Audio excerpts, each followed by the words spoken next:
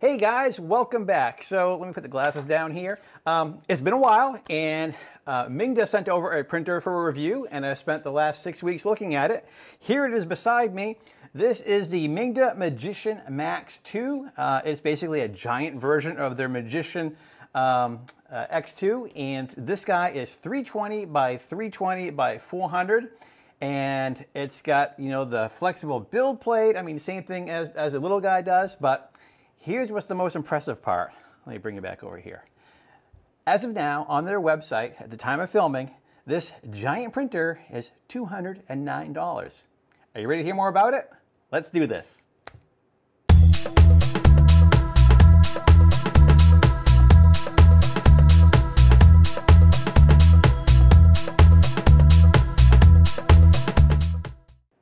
First of all, welcome to my channel. My name is Paul, and this is my channel where nerdy is cool. If you're not already a subscriber, I would love it if you hit that button down below. Give me a like and all that good stuff.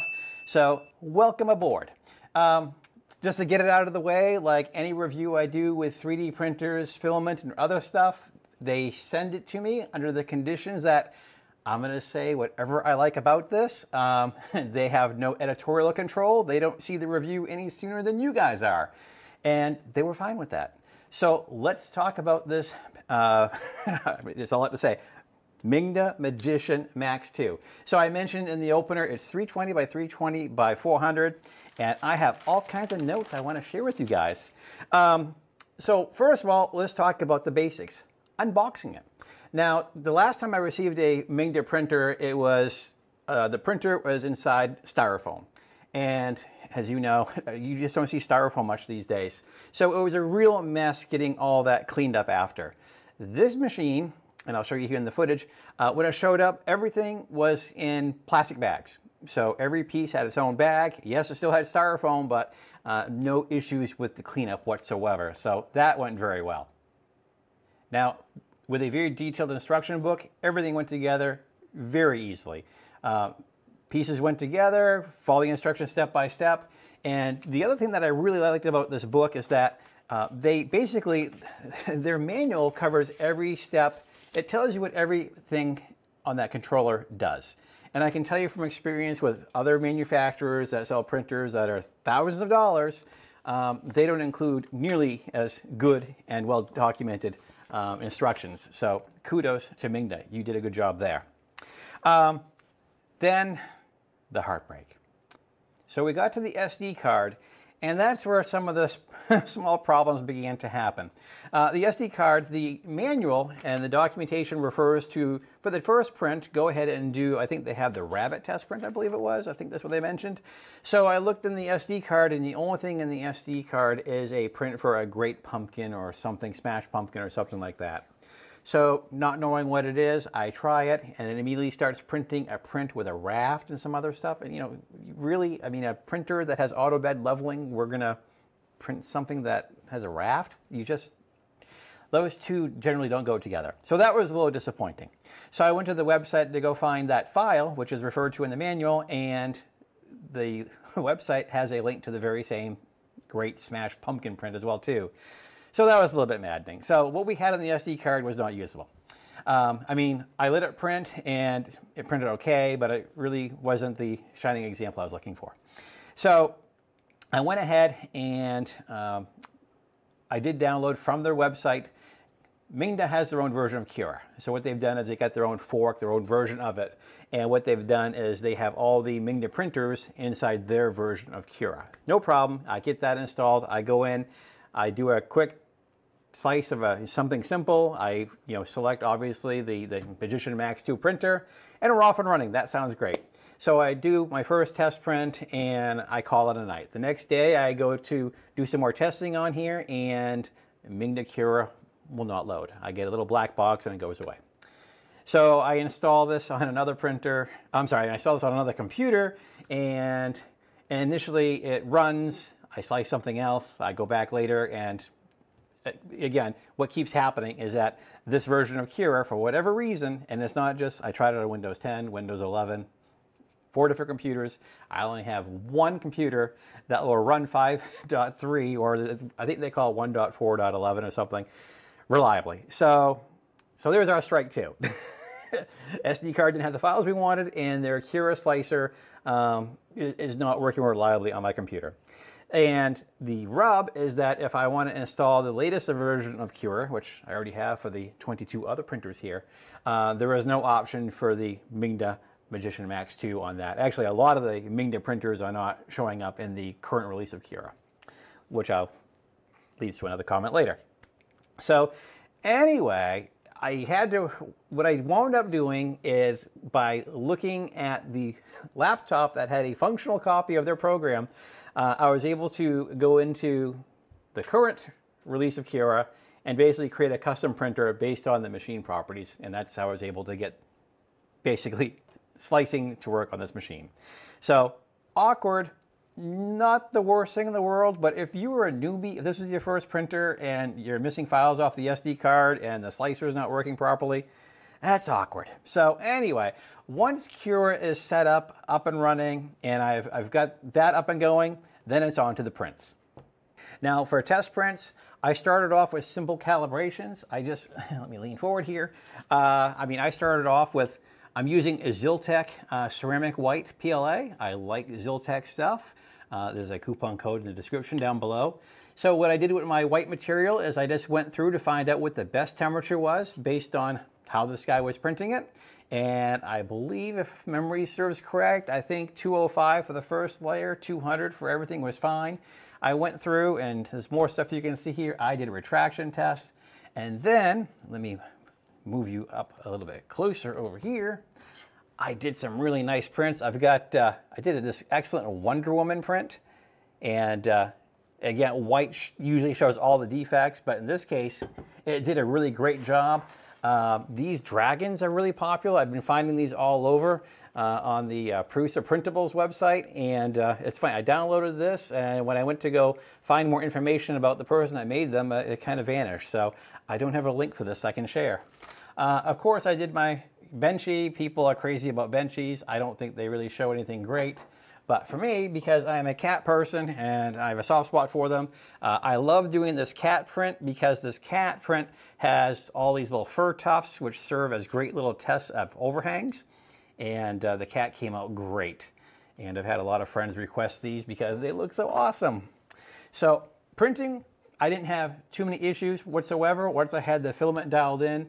I have had some issues with stringing. I've had to do a few retraction tests just to make sure I have that just right. I've also had to make sure my material is dry.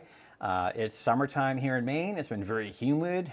We've had a lot of sun. We've had a lot of rain. So my filament has spent a lot of time in the filament dryer before being loaded up in here.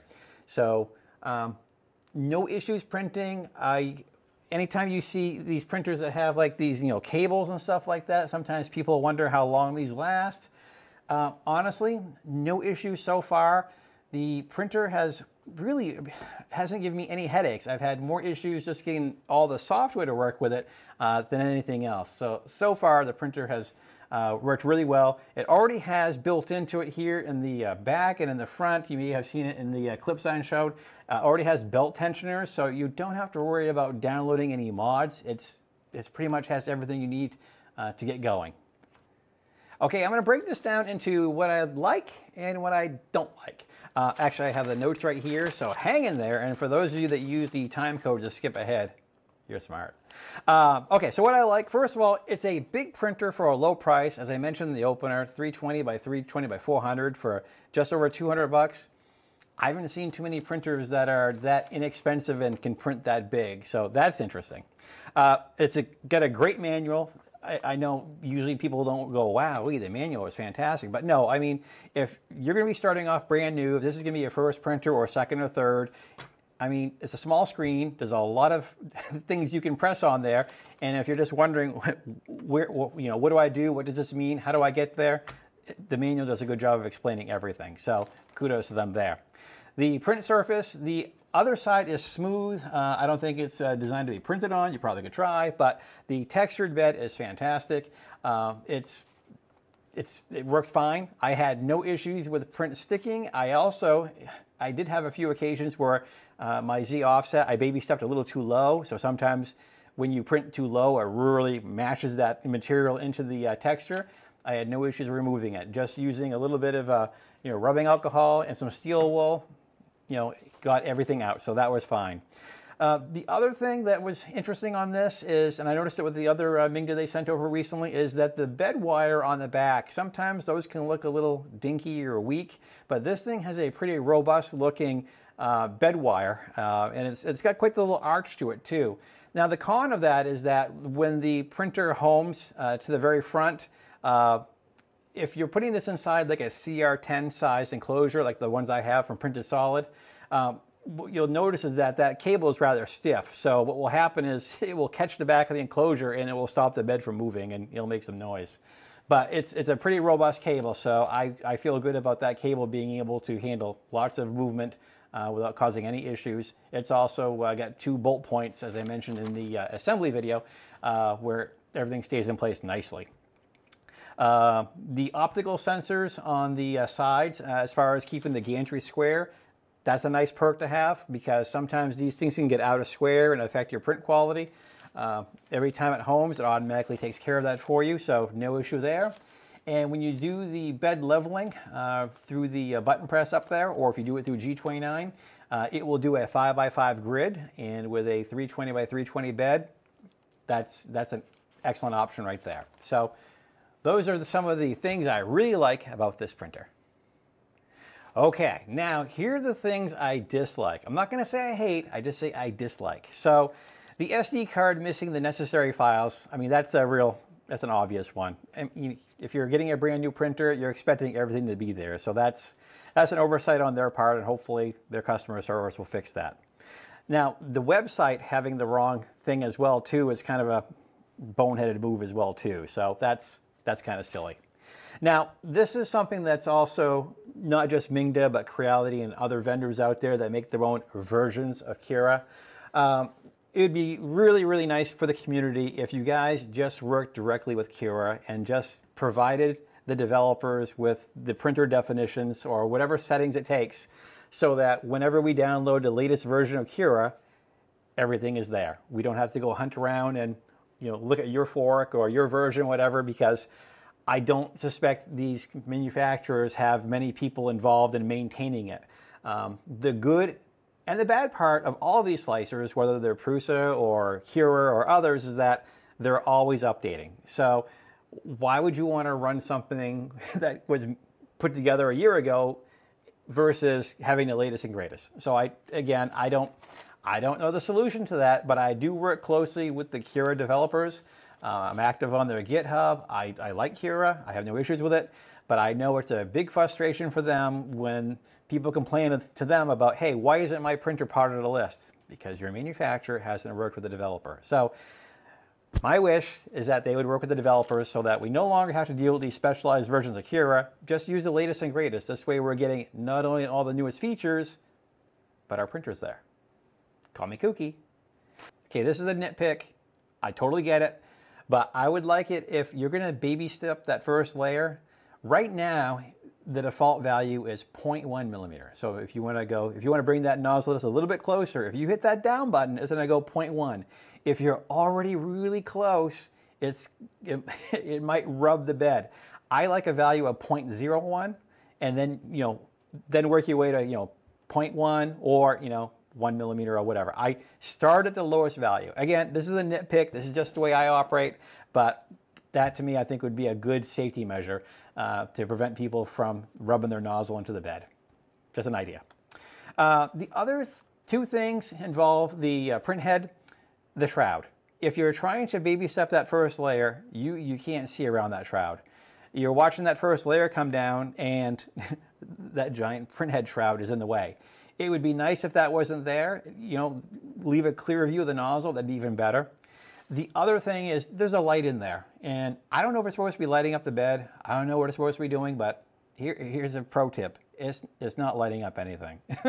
If you're hoping to light up that first layer to make that first layer easier to hone in, well, first, we can't see past the shroud, and first, we can't see the light. So that would be my suggestion to them is, fix that. That's a little bit silly. The other one, this is a more complicated one. I do almost all of my printing through Octoprint, And this thing in the front has all kinds of interfaces where you can plug into it. And I think the intention is with the USB-C and the USB and the SD. Obviously, the SD is SD card, and I think the other is for, USB drives. Now, with Octoprint, you're plugging into that USB port, and I had no luck with the USB-A size. When I tried USB-C, I was able to connect to it, and again, I'm using a USB-C data cord. It's rated for like 40 some odd megs per second or gigs per second, whatever. So I've used it to copy data from devices to my computer. So I know it's a data cord because I paid like 30 bucks for it. So that's not a charging cord. If you use a charging cord, your mileage may vary because you just don't know how they're pinned out. But anyway, what's happening on this machine is that sometimes it'll work for a complete print, and sometimes it'll lose communication midway through or at the beginning. It's just really random what happens. And I think it's either one of two things.